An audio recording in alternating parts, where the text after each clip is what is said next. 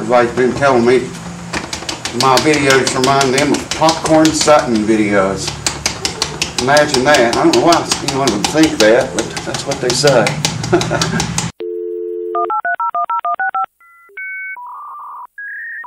This video is about acid-lead battery restorations. I've got videos up of this before. I get ready to do another one by your request or demands. So first I'm going to show you a battery that I saved 2 years ago. A little over 2 years, a little less than 2 years. It's been through one winter and cranked and survived. I'm going to show that to you right now.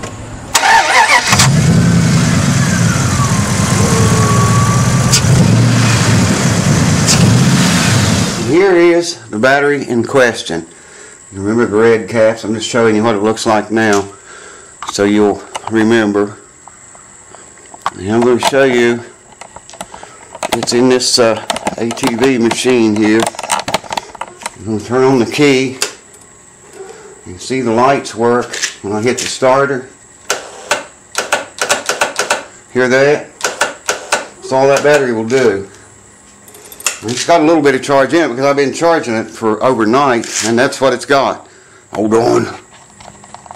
Alright, here's you a better look at the battery in question. Ever start deader than 4 o'clock. First thing we got to do is get those caps off and pour that old acid out. So let's do that now. Now you always want to wear goggles if you do this. Wear eye protection, and you should wear long sleeve clothes and pants. But you guys know me, I'm the risky son of a bitch that just does what I have to do to get by. I've got to get a pair of gloves. I do want to wear gloves for this before I pick that battery up. So hold on for that. This video's, by the way, going to take several days to complete. I'm going to dump that dead solution out very carefully if we can.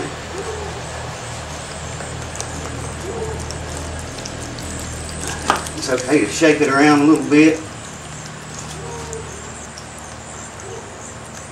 Doesn't look like very much in there, does it? It said it was indicated it was full. If you go by the indicators on top, said it was full, and that's rather clean too. Usually that's really dirty right there.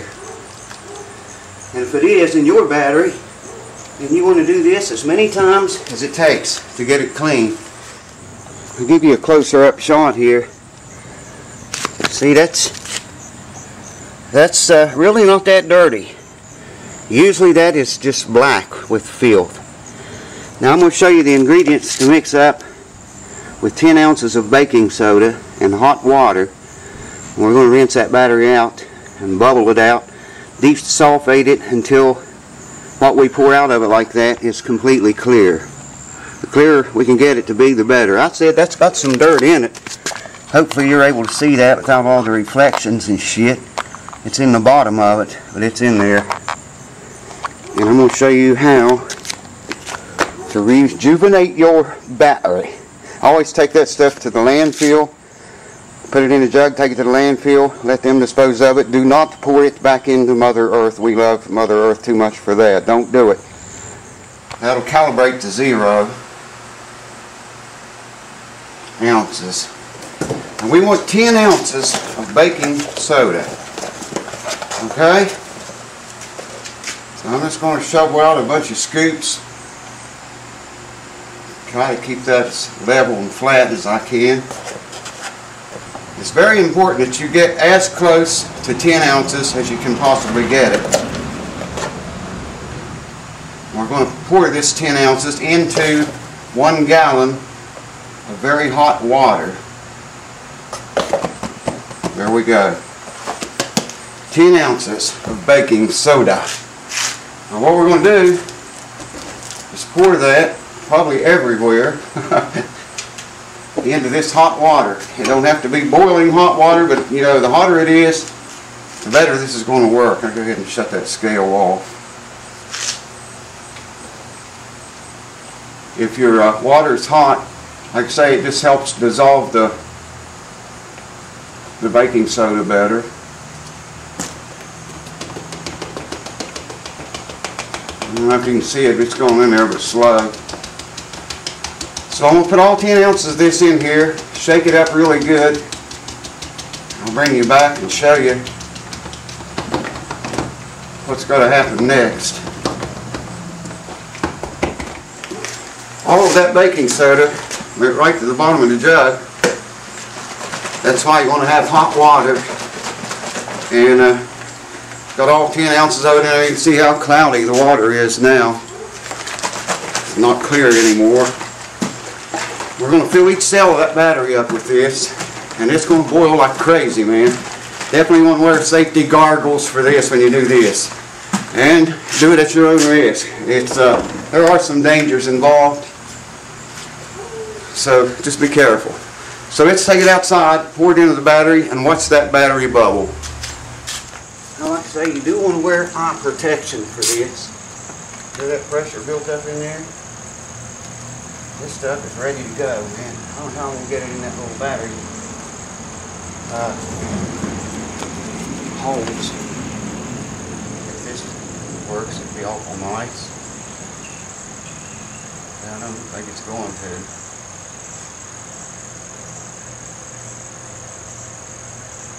I have to get it something to suck water. Check that out, folks. Bubbling City. I poured it out once. Bubbling City. You know, it doesn't hurt to be kind of rough with the battery. Shake it around good. You'd even put the caps back in it. If this would have been really dirty the first time, I'd put the caps back in it and roll it around on the ground. Really make it get active. Because that was so dirty, I did decide to put the caps on it and roll it around a little bit. You can hear it bubbling. Like I say, see it coming out of the overflow. Don't worry about being too rough with the battery. You know, jolt it around good. Break those crystals loose from the plates and get them out of there. Alright, well, this is the second time now. The first time I didn't put the plates back in it. The caps, I mean. I just let it boil, shook it around on the ground a little bit. If this is very dirty, now we have to do this third time. Here we go.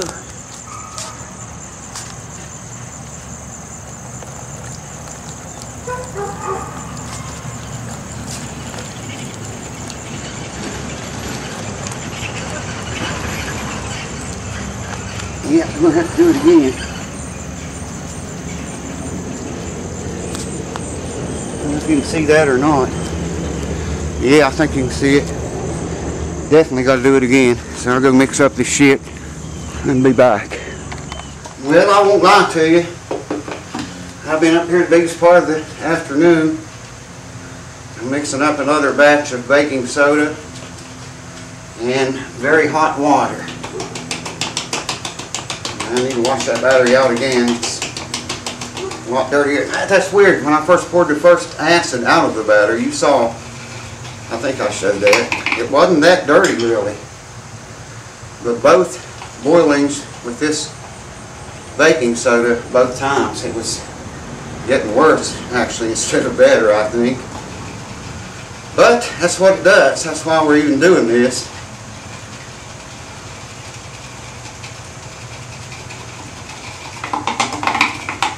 I've did a lot of batteries this way, and it's never failed. I've rejuvenated.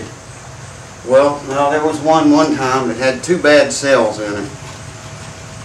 This same solution, by the way, works. 10 ounces of baking soda per gallon of water.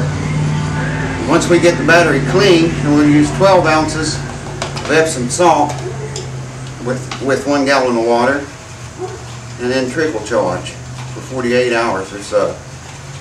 And like I say, this mixture works, doesn't matter if it's a big car battery or a small ATV battery. In this case,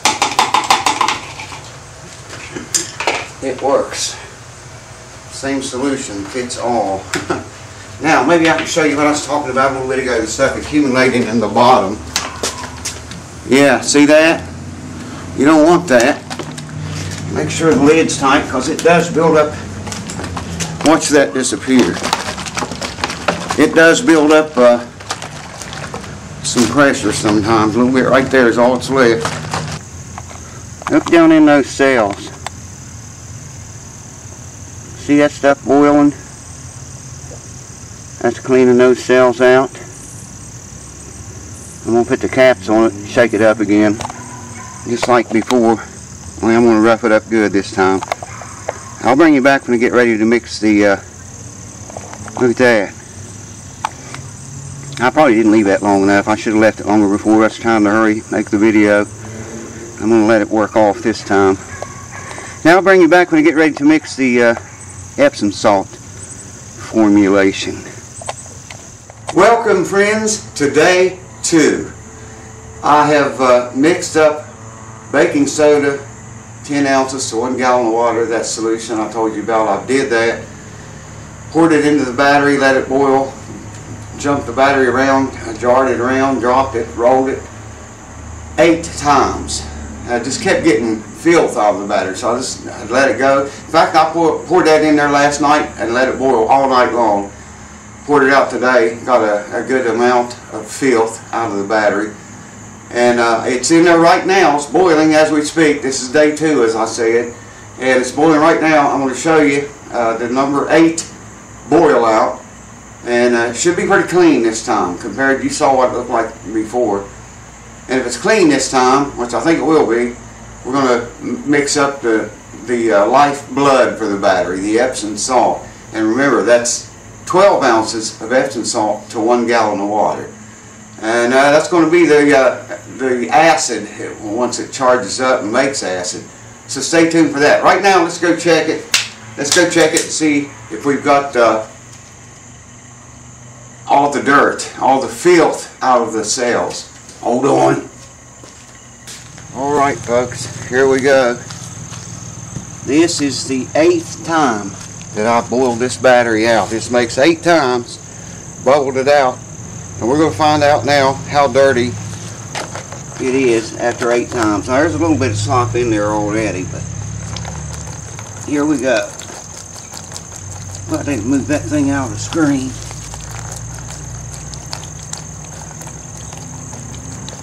Now, you can see that's way cleaner than it's been. In fact, it's clear now. It was really black, filthy, dirty. Just about every time that I did this. As you can see there now what it looks like. That battery don't hold very much. There's how much we got. It's clear. Actually, well, I see a little bit in there yet. But compared to every other time, it's clear. That's the best it's been so far. Like I said, you want 12 ounces of Epsom salt to 1 gallon of water. Now I've only got a half a gallon of water over there, so I'm going to go with that. I'm going to mix 6 ounces of this instead of 12. 6 ounces. There's 4.8, 5.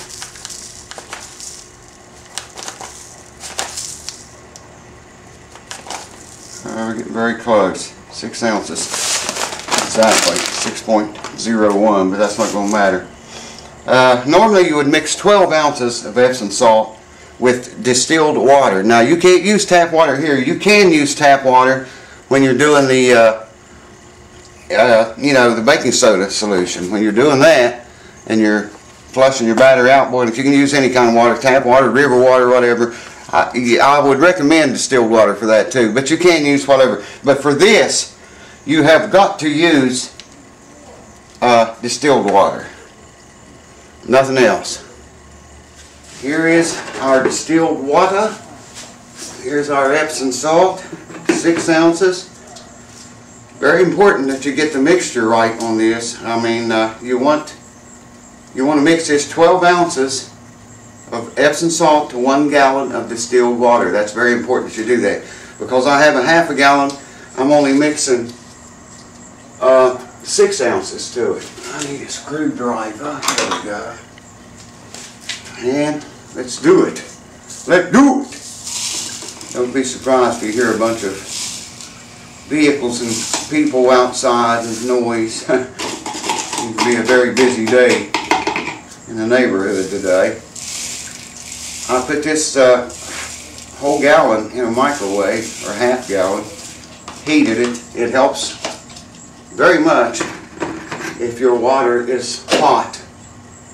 You don't have to boil it or anything like that, but if it's hot, it helps dissolve this Epsom salt in your batter. We're going to mix this up and we're going to pour it into the battery. I probably won't show you that because I got to use a little old suction thing. I've got it here somewhere. And I've got to suck it up into that thing and pour it down. I might show you a little bit of it, but it's going to be a very long, slow process.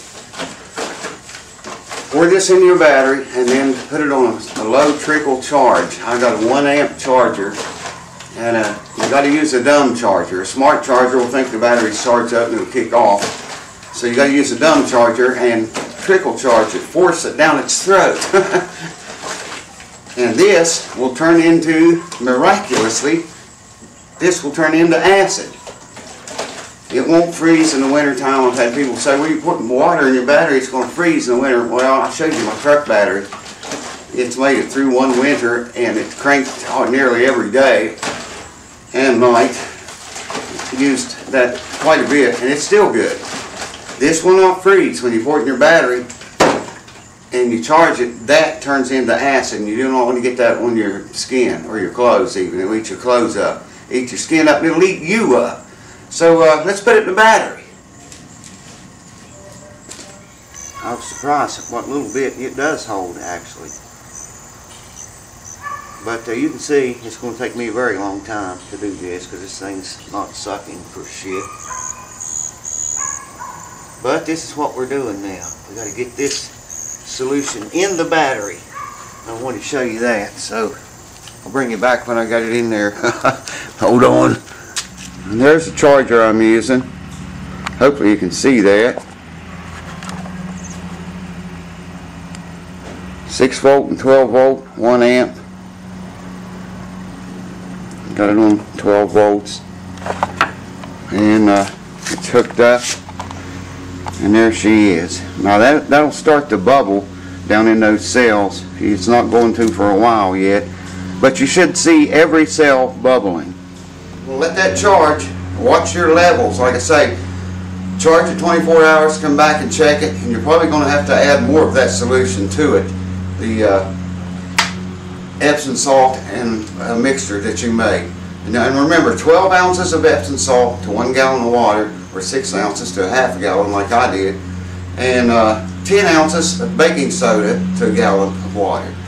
Doesn't matter how big or how small the battery is, doesn't matter if it's 6 volt or 12 or 18 or 24, whatever it is, acid lead batteries, this works every time. And hopefully it's going to work this time. I'll bring you back tomorrow. We're going to put it in that ATV and fire it up, and I'll save myself 80 bucks or whatever they cost. So I'll see you tomorrow. Thanks for watching. Alright folks, welcome back to day 3. This is a big day. I've been letting that battery charge. We're going to take a look at it just in a minute. It's been charging 24 hours right now, and I think that's going to be enough for that little battery. A bigger battery or a deep cell battery, you'd want to charge 36 hours and even 48 hours on a trickle charge. We're going to look and see if all the cells, all 6 cells, are boiling, bubbling, and that's a good sign. It means every cell is taking charge. If so, and we're going to put it in here and try to get this thing, see if it'll crank this thing or not. That thing ain't been started for a while, but it always did start good. Never had any trouble with it starting up, so it shouldn't be a problem there if the battery took the charge. And I've had very few of them to fail, but who knows, this one might fail. We're going to find out. I don't care to tell you, this has been a long 3 days making this video, so I hope it helps some of you guys. My other 3 battery videos, like I say, they get watched more and more views than my 10 most viewed guitar videos combined. It's amazing. Pretty soon those battery videos are going to be my top videos. So that's why I'm making this one. A lot of people asking questions. I hope this one helped in some way. I bubbled that battery out. This battery I'm doing not once, not 3 times, not 6 times or 7, but 8 times. That's how many times it took to finally start getting clear return on them. You know, we let the baking soda bubble and pour it out, it'd be dirty. And it took 8 times. Well, the 6th time it started to look pretty clear. The 7th looked better, and the 8th was practically almost completely clear. So we should be good to go. Let's look at the battery and check it out and get on with it. I pulled the ATV out of that hole, and I'll show you why. I've got the battery in it already. There you can see it's the same battery. It was just much easier to work on out here like this than it was back in that hole. See, I got better access to get in there to work on the battery. We'll go back around here and I'll show you this side of it. So you remember what it looked like before. There you can look at the battery again if I can find it in the camera. Wow, I can't find it. Yeah, there it is. Same battery with the red caps and all. So let's try this puppy now. This ATV hasn't been started for, wow, I don't even know when the last time I started. But like I said earlier in the video, it has always been very good at firing up. So let's try it, see if our battery work is good or not. Wow,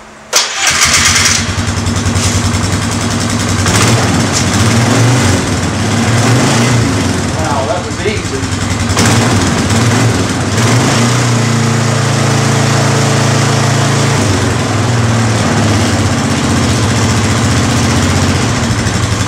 Probably 4 years or so, and I'll have to do this same process again. I've done it to batteries. I think the most I ever did one was 4 times. You get 4 years out each time. I mean, that's what, 16 years on one battery, you know? Think of the money that you can save doing that. That's all there is to it. Hold on, I'm going to let this run a few minutes and then we'll talk. So there you have it, folks. I've probably said this 25 times already, but just remember, 10 ounces of baking soda to 1 gallon of water. 12 ounces of Epsom salt to 1 gallon of distilled water. And now it doesn't have to be distilled when you boil the battery out with the baking soda. It's better if it is, but you can use tap water or whatever for that. But definitely got to use distilled water to mix with your Epsom salt. And you can do like I did in halves. I had a half a gallon of distilled water, so I only mixed 6 ounces of Epsom salt in that water because I had half a gallon instead of a whole gallon. Same solution applies to big batteries as you see me do in other videos, and small batteries such as the one as I did in this video. I want to thank you for watching. I hope this helped someone out. Check out my guitar videos if you haven't. Oddly enough, it's weird, man, my battery videos are getting way more airtime, watch time, and views than any of my other ones. Pretty soon, if you watch this channel, keep an eye on my battery videos and watch them. They're going to shoot through the roof, man. And at the rate they're going to pass my most viewed guitar videos up. Weird. So here's another battery video. Thanks for watching. See you next time.